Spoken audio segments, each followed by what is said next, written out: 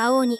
小さな手足や胴体、不自然に大きな頭部といったアンバランスな肉体を持つ紫色の人型キャラクターです。青鬼は廃墟のショッピングモールや駐車場を徘徊しており、人間を見つけると不安を煽るような音を立てながら追いかけて、その人に襲いかかります。元ネタは同名のフリーホラーゲーム、青鬼に登場する敵対キャラクターであり、そのゲームの中では、洋館に侵入してきた人間を次々と襲う、不気味な存在として描かれています。